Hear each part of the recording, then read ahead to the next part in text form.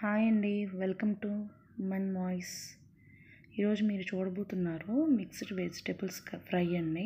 వీటికి కావాల్సింది chilli, 2 carrot, 2 onions, 2 capsicum and 2 potato. వీటిని ఇప్పుడు శుభ్రంగా క్లీన్ చేసుకుని చిన్న చిన్న పీసెస్ కింద కట్ చేసుకుందాం.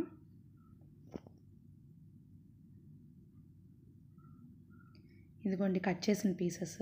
క్యారెట్, పొటాటో, క్యాప్సికమ్ చిన్న చిన్న పీసెస్ కింద కట్ చేసుకున్నాం. అండ్ ఆనియన్స్, చిల్లీ కూడా చిన్న చిన్న పీసెస్ కింద కట్ చేసుకున్నాం. ఇప్పుడు ఈ ఆనియన్స్, చిల్లీస్ని ఫ్రై చేసుకోవాలండి. ఈ 3 వెజిటేబుల్స్ని బాయిల్ చేసుకోవాలి పీసెస్ని. ఇప్పుడు మనం ఒక కడాయి స్టవ్ మీద పెట్టుకొని దానిలో ఒక 2 టేబుల్ స్పూన్స్ ఆయిల్ తీసుకుంటున్నాం అండి. దీనికి యాక్చువల్గా కొంచెం తక్కువ ఆయిలే పడుతుందండి. మీకు కావాలి అనుకుంటే 3 టేబుల్ స్పూన్ ఆయిల్ వేసుకోవచ్చు మీరు. ఈ ఆయిల్ కొంచెం హీట్ అయిన తర్వాత ఈ ఆనియన్స్ అండ్ చిల్లీ పీసెస్ని మనం ఆయిల్లో వేసుకొని బాగా ఫ్రై చేసుకోవాలండి. Oil heat ఎక్కిందండి. నేను ఈ ఆనియన్స్ అండ్ చిల్లీ పీసెస్ని వేసుకొని బాగా ఫ్రై చేసుకుంటాను. యాక్చువల్గా ఈ మిక్స్డ్ వెజిటేబుల్స్ ఫ్రైకి ఆనియన్స్, చిల్లీ చాలా బాగా ఫ్రై అవ్వాలండి. రెడ్ కలర్లో రావాలి ఆనియన్స్.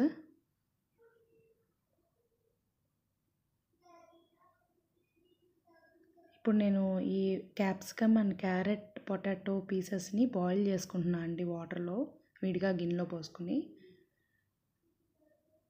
యాక్చువల్గా అది కుక్కర్లో కూడా పెట్టుకోవచ్చండి, 1 విజిల్ రావాలి. కానీ నేనైతే ఇలాగే బాయిల్ చేసుకుంటానండి ఎప్పుడు.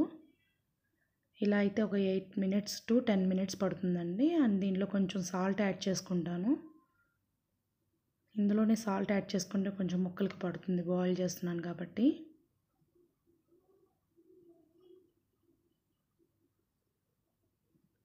ఇది 8 to 10 minutes బాయిల్ అయితే సరిపోతుందండి. నేను ఆనియన్స్ కూడా కొంచెం ఫ్రై చేసుకున్నాను.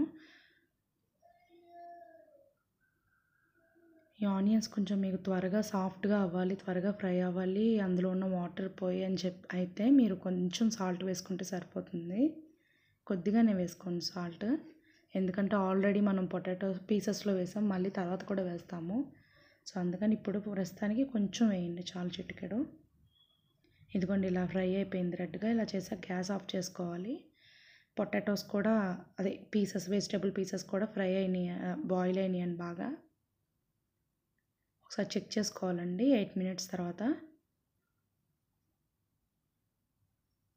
కంప్లీట్గా బాయిల్ అయినాయండి. బాయిల్ అయిన వీటిని నేను ఒక డ్రైనర్లో డ్రైన్ చేసుకుంటాను. ఇదిగోండి ఇలా డ్రైన్ చేసిన తర్వాత వీటిని తీసుకెళ్ళి ఫ్రై అయిన ఆనియన్ పీసెస్లో వేసేసుకోవాలి.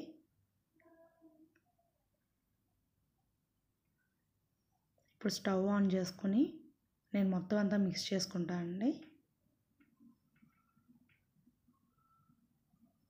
ఇలా మిక్స్ చేసుకోవడం వల్ల ఏంటంటే బాగా కలుగుతుంది, మొత్తం అంతా ఆనియన్స్, వెజిటేబుల్స్ అన్నీ బాగా మిక్స్ అవుతాయండి. అండ్ ఇంకొకటి ఏంటంటే పిల్లలు చాలామంది క్యారెట్ అండ్ క్యాప్సికమ్ ఇష్టపడరు. ఇలా అయితే వాళ్ళు ఈజీగా రైస్లో అది కలుపుకున్న చిన్న చిన్న పీసెస్గా ఉండి టేస్ట్ బాగుంటుంది. ఇది రైస్లో కలిపేసరికి ఫ్రైడ్ రైస్ టేస్ట్ వస్తుందండి లైట్గా. సో ఇలా ఇష్టపడతారండి. అండ్ ఇది ఇలాగ బాయిల్ చేసుకొని వండుకోవడం వల్ల హెల్త్కి కూడా మంచిదండి. నార్మల్గా కూడా మీరు ఫుల్గా వీటిని బాయిల్ చేసుకోకుండా డైరెక్ట్గా ఆనియన్స్లో వేసుకొని ఫ్రై చేసుకోవచ్చు, కానీ ఎక్కువ ఆయిల్ పడుతుంది. సో ఇది మంచి మెథడ్ అండి, బాయిల్ చేసుకొని వేసుకోవడం. ఇందులో కొంచెం సాల్ట్, ఆల్రెడీ ఇందాక సాల్ట్ వేసాం కాబట్టి కొంచెం చూసుకుని వేసుకోవాలండి. నేనైతే ఇప్పుడు కొంచెం వేసాను సాల్ట్, అండ్ చిటికెడు పసుపు కూడా వేసాను. అండ్ పెప్పర్ పౌడర్ కూడా యాడ్ చేశానండి, బ్లాక్ పెప్పర్. అది వీడియో అవ్వలేదు, సారీ అండి, డిలీట్ అయినట్టుంది అది. పసుపు, సాల్ట్ అండ్ బ్లాక్ పెప్పర్ అండి. బ్లాక్ పెప్పరే మెయిన్ అండి, కారం వేయం ఇందులో, అందుకని బ్లాక్ పెప్పర్ వేస్తాము. 1.5 teaspoon బ్లాక్ పెప్పర్ వేసాను. బాగా కలుపుకోవాలండి. బాగా కలుపుకొని కొంచెం మీరు ఒక మూత పెట్టి ఒక 5 minutes సిమ్లో పెట్టుకోవాలండి.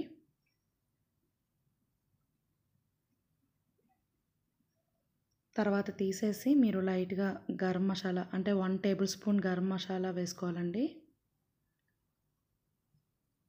గరం మసాలా వేసుకొని బాగా కలుపుకున్న తర్వాత ఇంకా మళ్ళీ ఇంకో 1 minute సిమ్లో ఉంచానండి.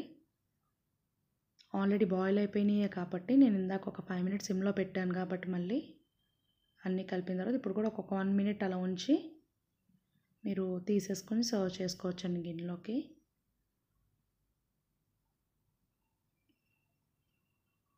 చూడండి అది అసలు ఏమి ఆయిల్ తక్కువ వేసినా కూడా కింద ఏమీ అంటలేదు. సో ఇది చాలా బాగుంటుందని టేస్టీగా ఉంటుంది అండ్ హెల్త్కి కూడా అన్ని రకాల వెజిటబుల్స్ వెళ్తాయి. ఇందులో బీన్స్ కూడా యాడ్ చేసుకోవచ్చండి. బీన్స్ కూడా యాడ్ చేసుకోవచ్చు చిన్న చిన్న పీసెస్ కింద కట్ చేసుకొని సేమ్ అదే ప్రాసెస్లో. ఇవన్నీ ఏంటంటే హెల్దీ అండ్ పిల్లలు కూడా బాగా ఇష్టంగా తింటారు. ఇది రైస్లో కలుపుకున్నప్పుడు ఫ్రైడ్ రైస్ మిక్స్ టేస్ట్ వస్తుంది.